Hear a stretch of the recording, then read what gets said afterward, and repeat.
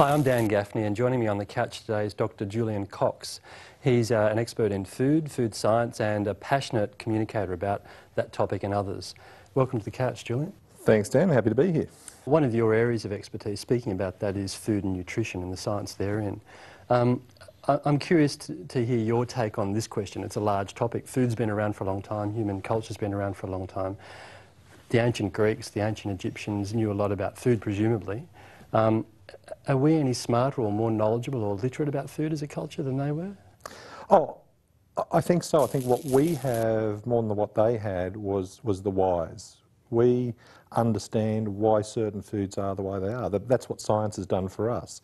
If we go back to those ancient times, particularly when civilization began, I mean, we really found that they were already experimenting in a very haphazard way in creating new foods. They learned how to preserve foods using drying, using salt, and some of the same processes we still use today.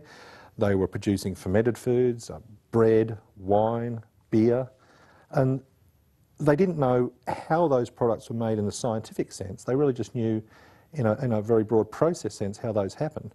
But nevertheless, they realised very quickly how they could take various food products, improving the variety of foods, and also how they could extend the shelf life of food. So they had a much better food supply than their predecessors, the hunter-gatherers. So you've mentioned the storage of food, but it seems like there's a lot of fast food around these days, Julian. What is it that fast food outlets and franchises do well around the taste of food in particular? I don't know if it's so much the taste. I think it's purely the convenience angle that has got buy-in from society in general, because whether it's true or not, we certainly perceive ourselves as increasingly time poor, that for many people food is that fast fix. You know, we recognise it's a need, in some cases it's a want, but basically it's a very quick, convenient way of getting that process, natural process, out of the way so we can then move on to other things. I don't think that fast food is quite the problem that we perceive, provided it's something that we consume in moderation. I mean, some of the nutritionists I know will say that the occasional Big Mac in an otherwise balanced diet is perfectly reasonable. If you eat hamburgers all the time, they're certainly not good for you, and I think we can all see that as pretty much common sense. I think one of the cases in point in terms of how society is responding to fast food is the way the fast food industry is recognising that they can't get away with providing what we perceive traditionally as fast food. You know, fat, grease, lots of sugar. We're seeing increasingly a lot of healthy options appearing in the fast food menus of a range of chains, of franchises, and of course we're seeing some fast food outlets that have based their business on a platform of healthy eating. Some of those long sandwiches, for example, just trying to avoid brand names. Just talking about down to fundamentals about nutrition. I mean, you mentioned fat, you mentioned sugar, for example. What is it about chocolate in particular that is so great to the human taste buds? It's an interesting question. I think it's a whole range of things, because there's the flavour in itself.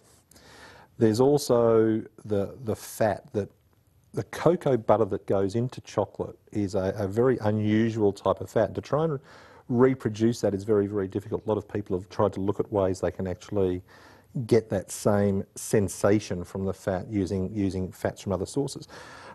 The fat melts beautifully in the mouth, and it's got a lusciousness that's quite different. We know that some fats, for instance, on meats are too solid at body temperature, so they have a greasy feel.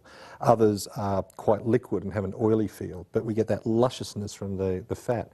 We've also, of course, got some of the chemicals that come from the cocoa bean that give us that sense of euphoria. They affect the brain, they affect our breathing, they make us feel good. And so people get used to that. I mean, you can probably actually get hooked on chocolate in the same way you might get hooked on something more illicit.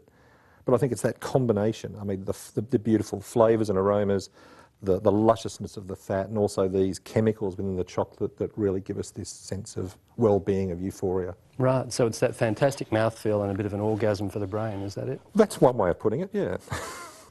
It surprises me when I go to to restaurants these days, sometimes high-end restaurants, and I see bangers and mash on the menu, and I think, gosh, I'm going back to the 1960s. What's that about? I think to me it's trying to marry people's comfort zone with new approaches to the delivery of those old favourites. So that people, as you said, see something on the menu that says bacon and eggs or bangers and mash. But when you see what's being done with that dish, it might be a very beautifully handcrafted banger. Or it might be that what they've done with that dish is deconstructed it and reconceptualised that dish so that it's actually something that doesn't look like the traditional bangers and mash, and it's giving you that sense of surprise and putting that new twist on an old favourite.